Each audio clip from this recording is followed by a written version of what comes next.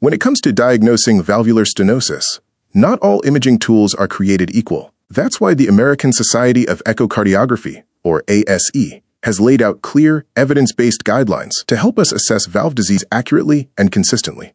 These methods are divided into 3 recommendation levels, based on strength of evidence and expert consensus. Let's break them down.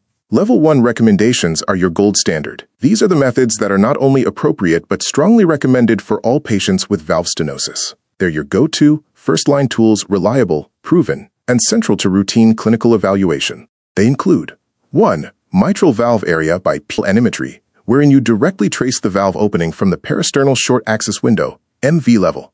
2. The mean pressure gradient, which is obtained using pulsed wave Doppler across the mitral valve. 3. Pulmonary artery systolic pressure, which is estimated using the tricuspid regurgitant jet, meaning the continuous wave Doppler is sampled through the tricuspid valve, typically in the apical 4-chamber window. And lastly, pressure half-time, which reflects how quickly the left atrium empties into the left ventricle. These tools not only confirm the diagnosis, but help classify the stenosis as mild, moderate, or severe. For example, a mitral valve area greater than 1.5 square centimeters is usually mild. Around 1 to 1.5 is moderate, and less than 1 is considered severe. Level 2 recommendations are for when the Level 1 method doesn't give you the full picture. These tests are used selectively, often to clarify more complex or borderline cases, or to guide further decision-making when echo findings are unclear.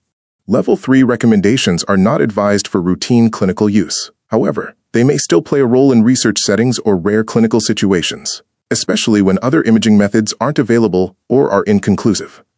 Let's dive deeper into our second Level 1 recommendation, mean pressure gradient. The mean pressure gradient is calculated by the machine for you using the Bernoulli principle. We start by using the continuous wave Doppler, placing the cursor through the mitral inflow, typically from the apical 4-chamber window.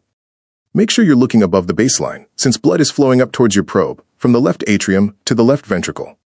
Once you've lined it up, freeze the clip and trace the mitral valve velocity time integral, or MVVTI. This will give us both the MVVTI and the mean pressure gradient. It's also important to report the heart rate, since gradient measurements are flow-dependent.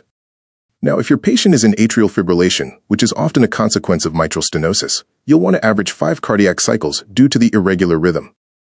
Remember, in AFib, there's no coordinated atrial contraction, so you won't see an A wave on the Doppler tracing, just a series of irregular passive flow patterns. We have an example on the right, where the mean pressure gradient across the mitral valve is 21 millimeters of mercury. That value falls into the severe mitral stenosis range. Note that a mean gradient less than 5 is considered mild, between 5 and 10 is moderate, and anything greater than 10 is generally classified as severe. And that wraps up our deep dive into mean pressure gradient, second of the 4 essential Level 1 ASE recommendations for assessing mitral stenosis. Click the link above to watch our full video on mitral stenosis evaluation. Thank you for watching. If you found this helpful, please support us by liking the video and subscribing to the channel.